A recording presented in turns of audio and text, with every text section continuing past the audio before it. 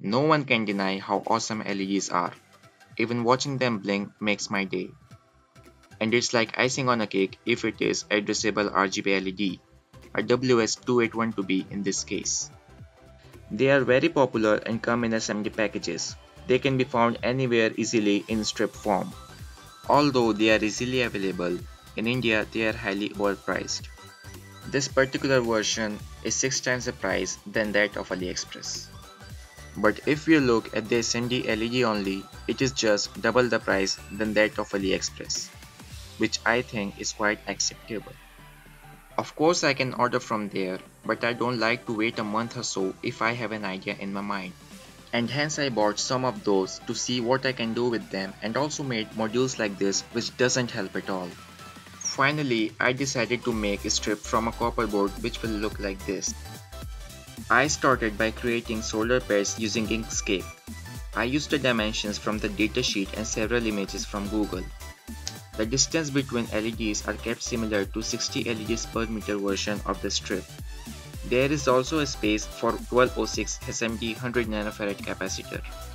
They are not important for a small length of the strip. The width of the traces are 0.04 inches, which can easily carry 3 amps of current on a 25 micrometer copper board.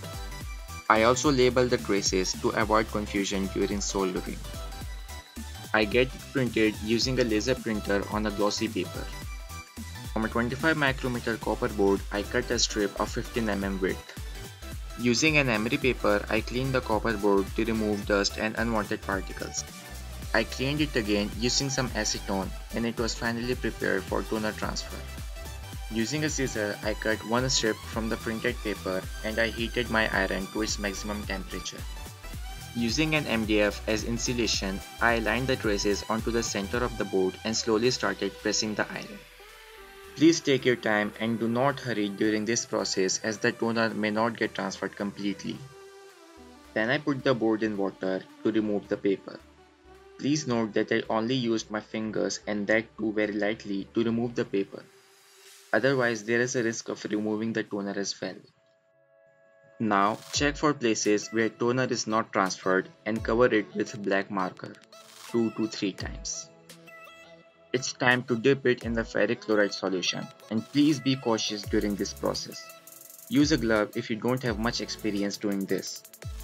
I left the board in the acid for 5 to 7 minutes to completely remove the unwanted copper.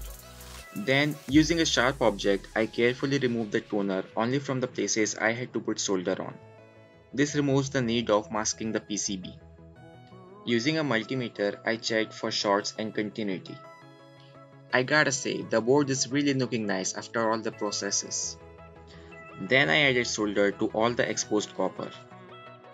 While I was just about to solder the LED, I realized I have made a huge blunder. I didn't flip the schematic before getting it printed. So dumb. And so after flipping, I did the whole process again, and this is the corrected PCB. I also discovered using a screwdriver for removing traces is much easier.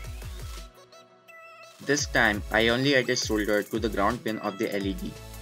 Then I kept the LED aligning with the pads and heated the solder at the ground pin. The LED got soldered in no time.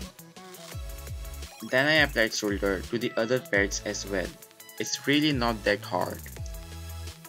Then I checked the connections using the continuity function of my multimeter. After soldering 6 of them, I decided to test it.